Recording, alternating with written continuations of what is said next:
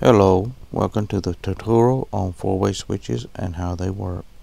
Today I'm going to explain what a four-way switch is and what it does. Here in the middle is a four-way switch. You will notice that this switch has 4 terminals, not counting the ground. The other 2 switches on the left and the right are 3-ways. Notice that these 2 switches have 3 terminals, still not counting the ground. Whenever you need 2 switches to control a light, those 2 switches will always be 3-ways. But when you need more than 2 switches, then all the extra switches will be 4-ways. This is due to the fact that 3-ways and 4-ways are wired in series by a pair of conductors known as travelers. The first and last switches in the series are 3-ways, and all other switches in between are 4-ways. In other words, if for some reason a person wanted to have 100 switches to control a light, then 2 of those switches will be 3-ways, and the remaining 98 switches will be 4-ways.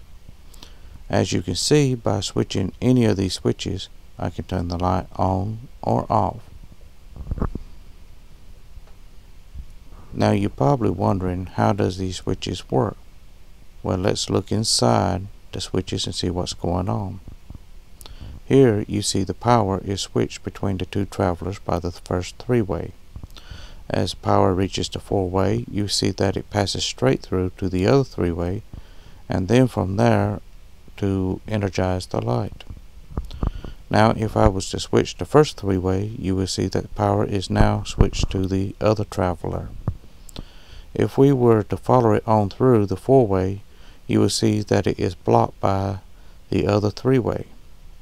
But if I was to switch to 4-way, you will see that the travelers are now crisscross, allowing power to be moved over to the other traveler and onto the 3-way and energizing the light.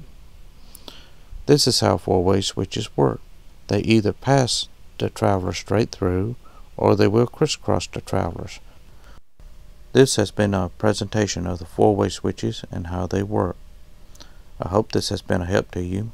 Thank you for watching.